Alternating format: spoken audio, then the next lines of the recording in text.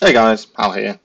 In this video we're going to be covering setting up the new modding tool called DMT, which is a replacement for the old modding tool SDX.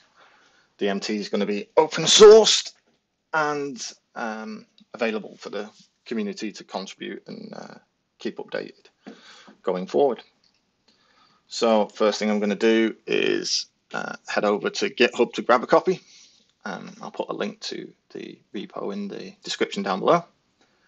And if you want the source, here it is. But if all you're looking for is the actual tool, there's a link to the latest release at the bottom here. So just click on that, open it up when it's done, and then head over to where you want to install it. Create a new folder, just call it DMT, and then extract all the files into it. Once that's done, you've got the executable here. We'll just open that up.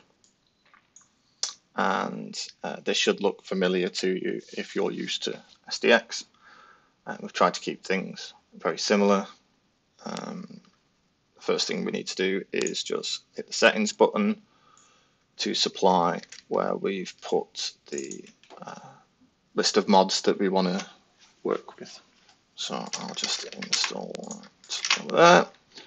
And then we also need the location of the game.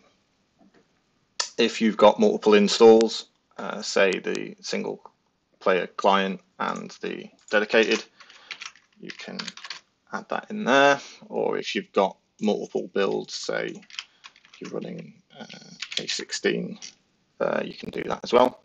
And when you hit build, it will build for all of them. I'm just going to stick with the one for now. Hit save, and you can see that the mods have loaded in here. Select the ones you want to apply and hit build. We should hit a problem with this. I've intentionally put an error in one of these mods just so we can have a look, and there we have it.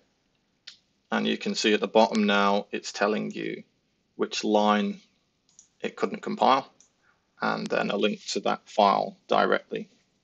So if you're having troubles when you're compiling, it should be a bit easier now. So let's just untick that one for now and rebuild. The other nice new thing in DMT is support for the Harmony library for patching the DLL at runtime. You can see here we've got some examples of that Sphere's done, Sphere 2. And we'll run through that setup in a moment. So if we just hit play, this should boot up fine and you're into the game. So pretty familiar, pretty easy. And for most of you, that will be all you need to do. If you're having any troubles, like usual, just try deleting the game folder and downloading a fresh copy. And again, for DMT, just make sure it's a brand new download in a brand new folder. So there we have it, game's in, and that's it. For modders, I'll just have a quick run through of the new options that you've got. So for your normal patching, your normal patch scripts, you usually have the two here, patch and link.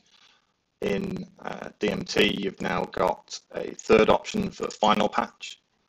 This is covered in a new interface type called iPatch, rather than the old one, I think was iPatcher or something.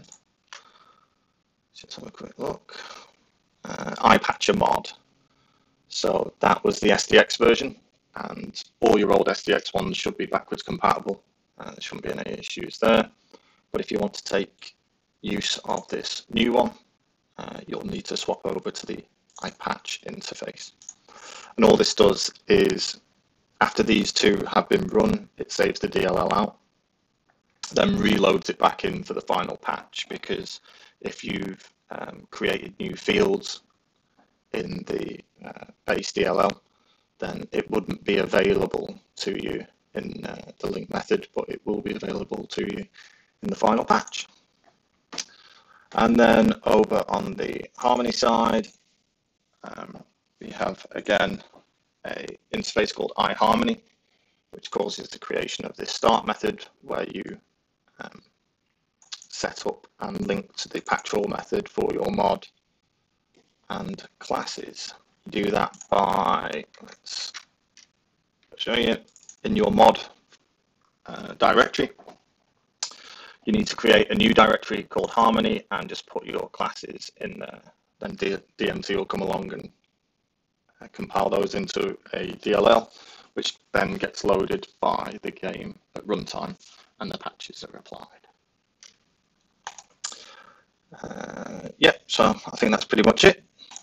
If any of you guys are UI designers or you have an idea on how to improve this layout or add buttons or icons or whatever, or if you want to add new functionality, you want the actual base engine to do more, just grab a copy of the source code and submit a pull request, and we'll go from there.